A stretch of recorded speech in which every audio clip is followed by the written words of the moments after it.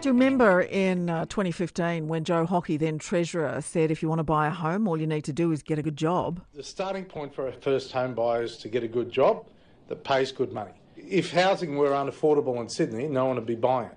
Get a good job that pays good money. Simples.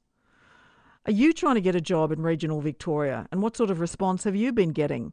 New figures reveal that for each job on offer in regional Victoria, there are 30 applicants. So it's not that you're not trying. It's not that you're a dud. It's the math. 30 into 1 doesn't go. The federal opposition is now warning that regional Australia will be hardest hit when the job seeker payment is wound back, because job vacancy figures show clearly that it is twice as hard to get a job outside a capital city.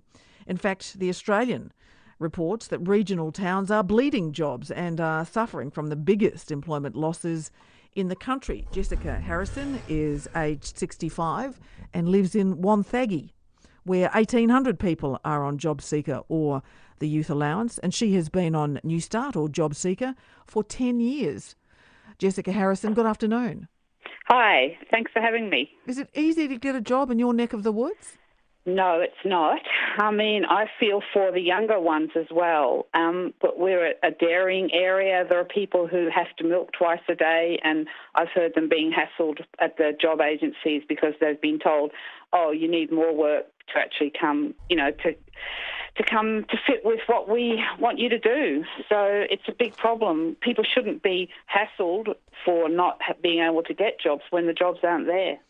What has the most confronting thing been for you as you seek work? Oh, well, I suppose just that rejection letter, really. And, I'm aware of the fact that being 65, I'm not really in the sort of the high market for getting a job. But at the same time, you do sort of have hopes when you put your application in. You're waiting a little bit on tenterhooks, hoping you'll get an interview. But yeah, it doesn't really happen. What does the letter say? Oh, it just says, thank you for your application. And, yes, I'm afraid you're unsuccessful. Yes. And I think this sort of situation that you've just outlined is going to lead to depression. It's also going to lead to anger in families. And unfortunately, a lot of the anger ends up being directed at women. So there's going to be domestic violence as a result of the problems, the economic problems that people are facing, and people are going to be down at the food banks.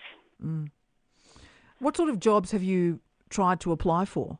Oh, well, I've applied for things like receptionist and then quite a number of receptionist jobs, for example, at the health centres and just in the town. Then I've applied for the local library. Then I've applied for jobs where I would have to sort of relocate for the weekend. For example, as a park ranger down at Wilson's Prom, I've applied for them. When the Andrews government put a bit of money into sort of seasonal park rangers. And then at the moment I've been able to get some part-time cleaning work, but that's limited really. What is your reaction at today's job vacancy figures, which shows for every one job in regional Victoria there are 30 applicants? Well, it's no surprise because you talk to people around around my town, and we know that there aren't many jobs, and even, of course, the catering side of things is severely cut back. So that there'd be people sitting at home just really wondering how they're going to pay their bills, and something has to go when you've got bills coming up, and it often is food.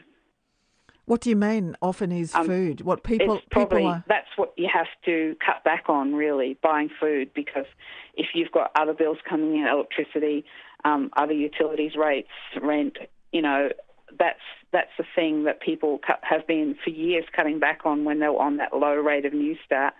When the coronavirus supplement came in, that helped a lot of people, and of course now, as we know, in a couple of weeks, it's been cut back $300 a fortnight.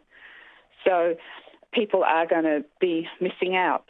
And now people can afford to get their medications, the older people, and some people are able to, do special things like go to the dentist. But that's special all going to...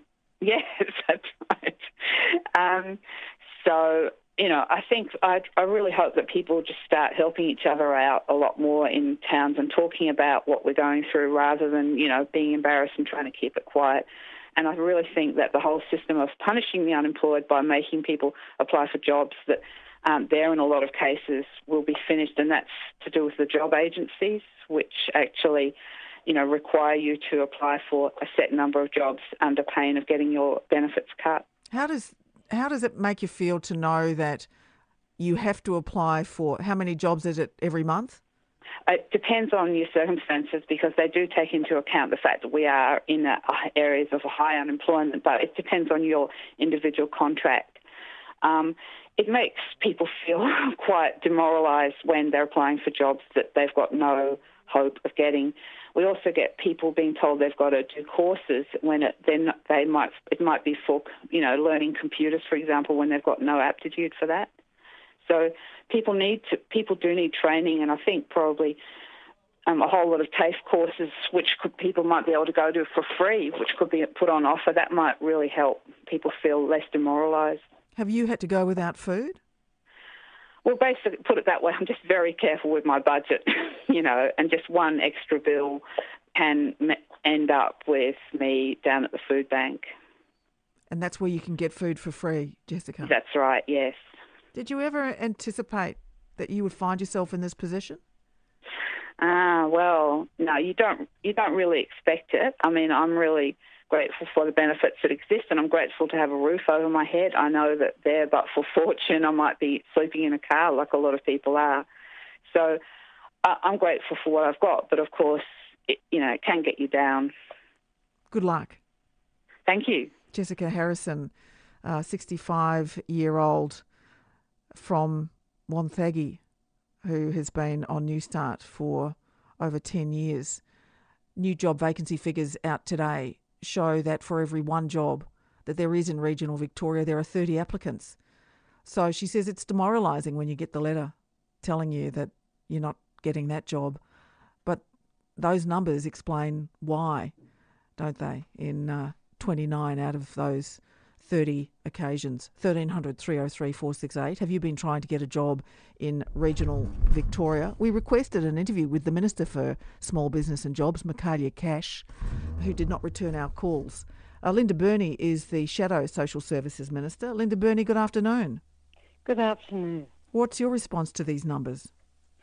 Well, I just want to say that Jessica sounds extraordinary, and what she's saying completely encapsulates what's going on for people in regional areas in Australia. The numbers of unemployed people compared to the jobs available are just shocking. I mean, it's bad enough in regional Victoria, but if you go to Tasmania or to the Northern Territory, you're talking about 69%. And the rhetoric of Michael McCormack is just laughable. He's saying, come to the regions, there's plenty of jobs, you'll have no trouble. Well, what Jessica just said completely blew that out of the water, and it is very difficult at the moment. We know the unemployment queues are going to get longer. We also hear from pockets of regional Victoria, though, that they can't get workers, that in fruit-picking regions, for instance, it's difficult to get workers, that in agricultural regions it can be difficult to get pickers, that some farmers who are seeking assistance with their farms also struggle to attract employees. So while the broader picture is dire, there are pockets of employment that are clearly not being taken up. Well, obviously those areas have been reliant on seasonal work. It just seems to me that the agency responsible for employment needs to be thinking more laterally about filling those positions and supporting people to go to regional areas. Is just inconceivable to me that in some parts of this country there is the view that there's plenty of work in regional areas, but there actually isn't. So it's very patchy, which is what you're pointing out. But there needs to be a much more nuanced approach by the employment services to the ways in which you fill those holes. I mean, it is just inconceivable, as I said to me, that we are looking at the situation where in regional Australia it's much harder to get a job than it is in the areas. And unfortunately, the rhetoric of the government does not bear that out. Well, the government say that they've created 1 million jobs. Well, they haven't, and the statistics don't lie. I mean, what I've got in front of me is not only an outlay of how many regional positions there are available across the country, but also the ages that are being affected the most. And what my information tells me, and it is good information, is that young people are suffering incredibly badly in terms of being able to get employment, particularly ages between 24 and 44. Sure, but every government does this, don't they? Every government leaves the regions behind. Every government spends its cash on the capital cities, the glowing jewel in the crown, and that third of the country which lives in the regions is left behind. Of course, there's 30 applications for every one job, because that's the story of the way governments regard regional Australia. An afterthought. But it shouldn't be like that. I mean, But your government when in office